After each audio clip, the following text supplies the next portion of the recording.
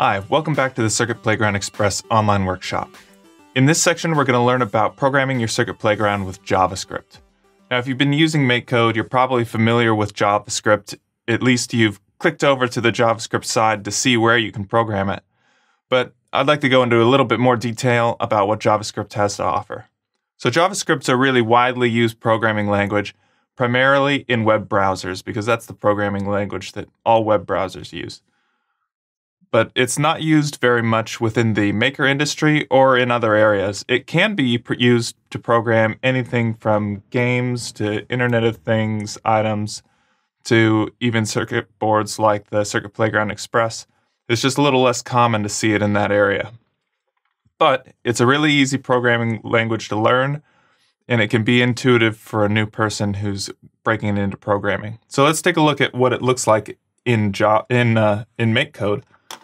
So I've got an example up here where I've set up an event for a button A click and a button B click. And if we head over to the JavaScript side, we can see what that looks like within JavaScript, and we can program anything we like in JavaScript. We can create our entire sketch in JavaScript here. And one of the nice things about it is we keep all the functionality of the virtual Circuit Playground Express that MakeCode offers, so we can test out our code in real time.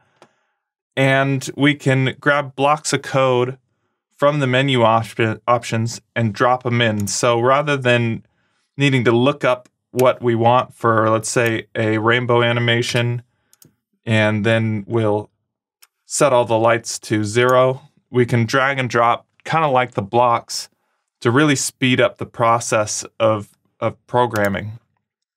And it's acts as like a cheat sheet for learning the different elements of JavaScript as they apply to the Circuit Playground Express.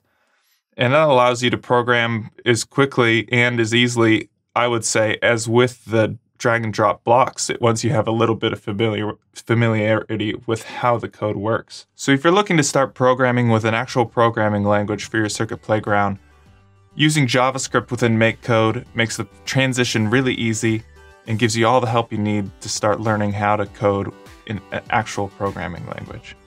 Stick around. In the next section, we'll talk about programming in CircuitPython.